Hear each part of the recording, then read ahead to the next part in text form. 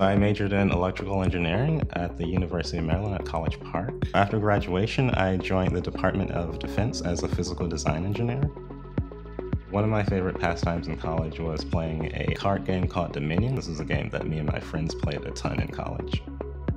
Once we all graduated, people started moving away, and so my idea was that I actually wanted to build a web app of this game.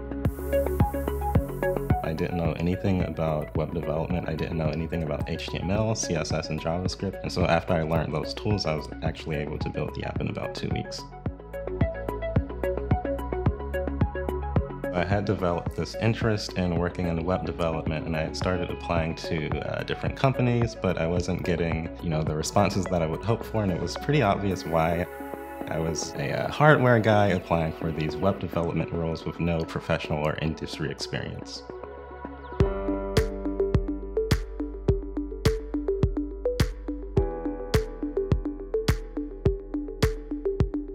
So the idea is that you would go through their interview practice mode, learn a bit more about CS, and then be able to apply those concepts to some of the interview problems that they have on their sites.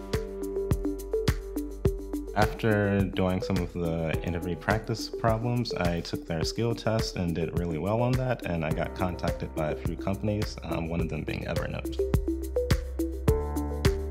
So I moved to the Bay Area in September of 2017.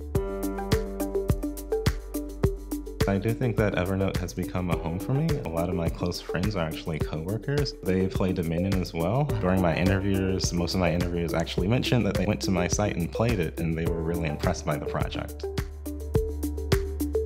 So I think anything is possible given the right amount of time and motivation.